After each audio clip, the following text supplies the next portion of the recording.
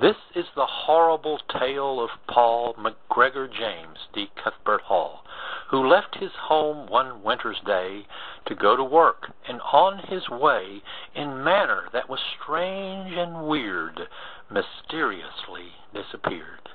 He left no clue, he left no trace, he seemed to vanish into space. Now listen to the fate of Paul McGregor James, D. Cuthbert Hall. He worked, did James, as shipping clerk for Parkinson, McBain, and Burke, who in their store on North Broadway sold dry goods in a retail way.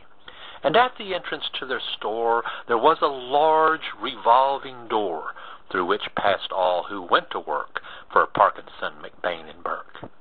Upon this day, accursed by fate, McGregor James, arriving late, dashed headlong madly toward the store and plunged him through the spinning door.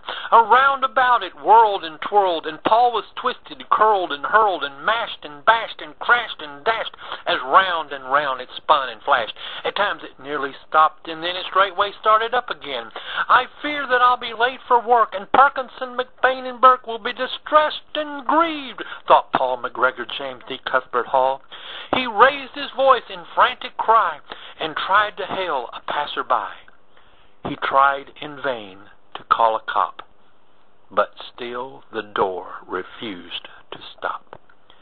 And so he spins and whirls about and struggles madly to get out, while friends, heartbroken, search for Paul McGregor James, D. Cuthbert Hall.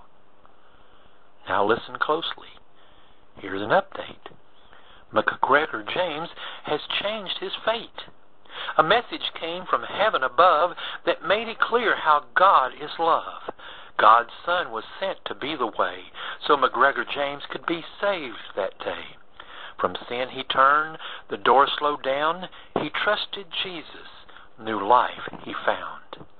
And now he's faithful to share the news that Christ is the way. He'll save you too.